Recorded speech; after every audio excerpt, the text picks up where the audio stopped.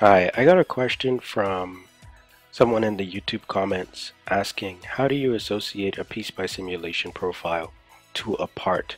What they're trying to do is avoid having to, one, use the manufacturer's part, which is Texas Instruments in this case, and two, avoid having to modify all their parts. They just want to add a PSpice simulation profile.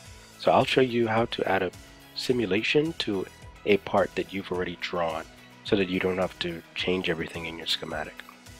Alright, so I have an example here of a part that I drew from scratch based on a data sheet. Looking at the data sheet for this part, the TLC555s, I copied this exact same pinout and made a part in OrCAD Capture. Now this part cannot be simulated. If I try to run the simulation, click OK, there's a green circle that shows up here because PSpice is ignoring the part.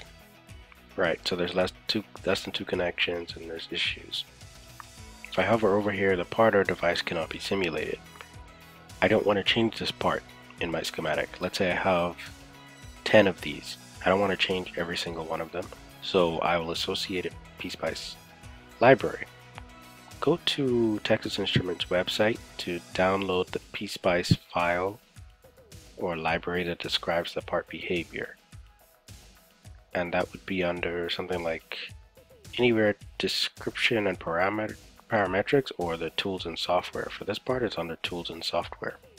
You would download the module or the model. This is the download here, and then it'll get downloaded to a convenient .lib file. Now, you'll get a capital .lib file by default from PSpice. You need to change this to lowercase lib. For whatever reason, OrCAD Capture PSpice doesn't like the capitalized lib. Alright, now that you've downloaded the library, this is all you need to associate with the part you created. Go back into OrCAD Capture, click on your part, or you can click on multiple instances or copies of the part. Choose Associate PSpice Model. Now this is where you would select the model library. Go to Browse. This is the default models for PSpice. I'm just gonna go to my circuit projects here. Okay, so this is the .lib file. Open that, and then you get to see models that may match or may not match. I'm gonna check the show symbol here. Okay, now this shows you the model, the library model, and if you look or open the library file with a text editor, you can actually see the text and see that the sub-circuit pins are named these. But associating the PSpice model, this window allows you to do the association much more easily. So what we're going to do is match the pins on my symbol to the model terminals defined in this PSpice file. It's really cool. Now let's associate the model terminals with the pin names on the part. The datasheet shows it, so we have pin 1 is ground, trigger, out, reset, in that order. Ground, trigger, out, reset. So let's select it. Ground.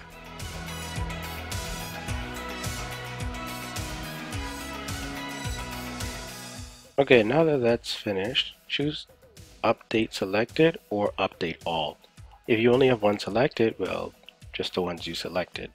But if you want to update all in your schematic, all these parts that you drew custom made, all of them would update. I will choose update selected. It will show that the model association was successful. Now, all you have to do is run this again. I set my simulation profile in PSpice to 26 milliseconds. And there we go. That is the simulation. So just a quick recap, this is how you associate a PSpice library file with a part that you drew from scratch or that you got from somewhere.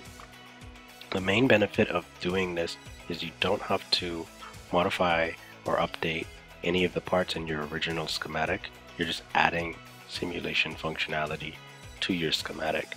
And the last benefit is you don't have to use the symbol that comes from the manufacturer. A lot of times these are not that great anyway. I looked into the symbol and it doesn't even have pin numbers. It has names for the pins but not pin numbers, which is weird. Alright, that's it, and thanks for watching.